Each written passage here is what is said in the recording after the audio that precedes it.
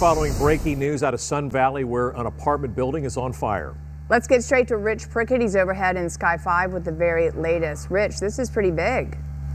Yeah, it certainly is. This is a multi-unit apartment building here in the Sun Valley area, just along Lankershim Boulevard. You can see one of those units fully involved here. This is looks to be on the second or third floor of the apartment complex.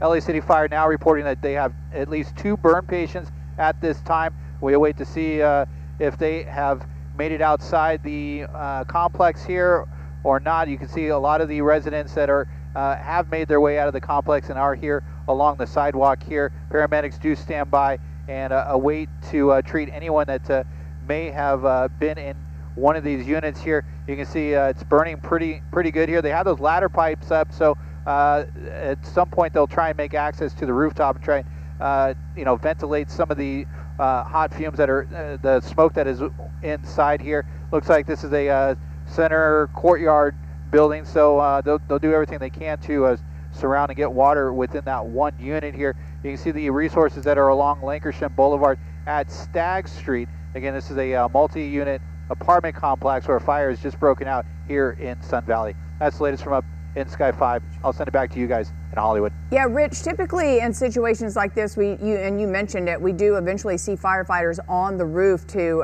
open up some holes for ventilation. They just haven't made it up there yet. Correct, yeah. This fire just now happening. They requested some additional resources. They just now brought those ladder pipes up. You can see one of those firefighters now slowly making his way up to try and assess access and see, formulate a plan as to how they will try and work the fire from the rooftop and of course from the courtyard if they can. We'll try and make our way over here a little further east and show you the front of the complex to see the activity along Lankershim. Again, right now they're reporting 2 burn patients that should make their way out here shortly and be attended to by the paramedics here. And as we circle around, we'll take another look here at the firefighters as they start to make their way up the ladder pipes and make their way into the complex. Another access point here is what they'll bring up these ladders here. You can see they're trying to get some of these residents out, maybe down the ladder if they can.